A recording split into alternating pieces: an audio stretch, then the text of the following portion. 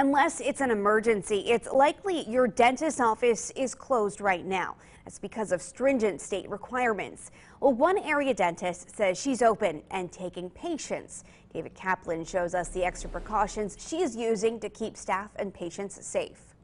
You typically won't see this piece of equipment in a dentist's office, but desperate times have called for desperate measures. It's constant pain. Heather King from Phillipsburg says that pain, which has lasted all week, has been agonizing. I woke up Monday morning. I was in the middle of the night with pain, and I just took some Motrin and went back to sleep. And then it was kind of hurting Monday all day, but not real bad. Dentists in the state were shut down at the beginning of the week if they didn't have negative air pressure and an air filtration system. King's dentist prescribed her pain medication, but it didn't help. Her dentist couldn't treat her because he was shut down. That's when a co-worker told King about Center Dental Care, which has the equipment needed to meet state requirements.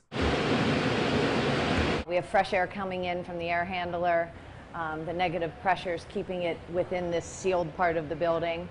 And then the filter is filtering the air that's in this part of the building. Dr. Nicole Carnicella says the negative air pressure prevents a patient who might have COVID-19 from spreading the disease. That's because it removes the virus that might be in the air from a cough or a sneeze.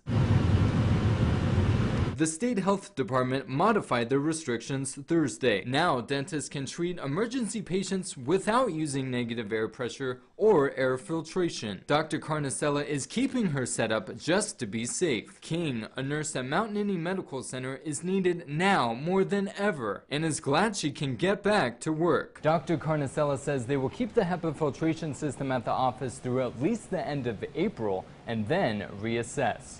In Bellefonte, David Kaplan, WTAJ News.